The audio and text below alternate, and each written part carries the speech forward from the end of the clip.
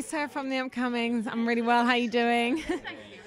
Good. So if you could just kick off with a brief introduction for Ear for Eye and your role within it. So my name is Rochelle Rose. I play a US woman in Ear for Eye by Debbie Tucker Green. It's a really hard piece of film to describe because it's so epic in what it really covers. It covers life. But US Woman is incredibly relatable. She could be anyone. She could be your neighbor, your best friend. And we just follow a little bit of her journey when she's just finished dealing with something, and we're hearing her sort of talk about that, and I guess get the sort of, I don't know, therapy of a group of people that will listen to her and witness what she's gone through. And why do you think it's so important to tell this story? Obviously, it's been on the stage, but now on the big screen. I think, well, in those two different mediums, what you're allowed to do is reach more people in a way with film and TV. There's only a select few people that could have come to see the play. I was one of those lucky few that got to come and see it. It was beautiful. It was mesmerizing. So with this being on film, it's kind of nice because it's immortalized in a way, and you can have your own personal relationship with that film, and so I think that's really great.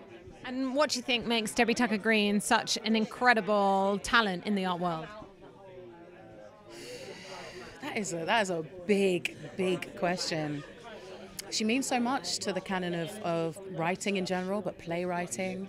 I remember being at university and doing a modern writing module, and that was the first time I'd ever come across her work.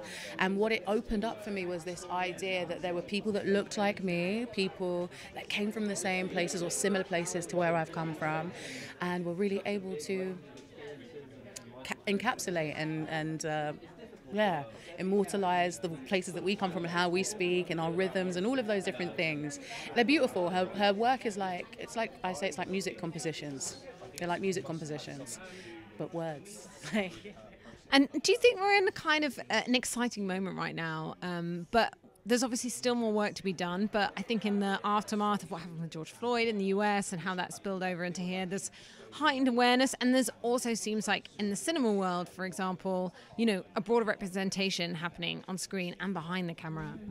Yeah, I mean, it's long overdue, isn't it? You know, we want to create work that is representative of the world that we live in, and so it's about time.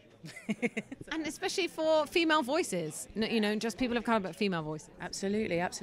And I think that what's really beautiful about this particular film is that you really get a sense of the people who have come before you. So we had like amazing actress Carmen Munro, who was in Desmond's, that we would have all grown up watching, that was like a seminal piece of art.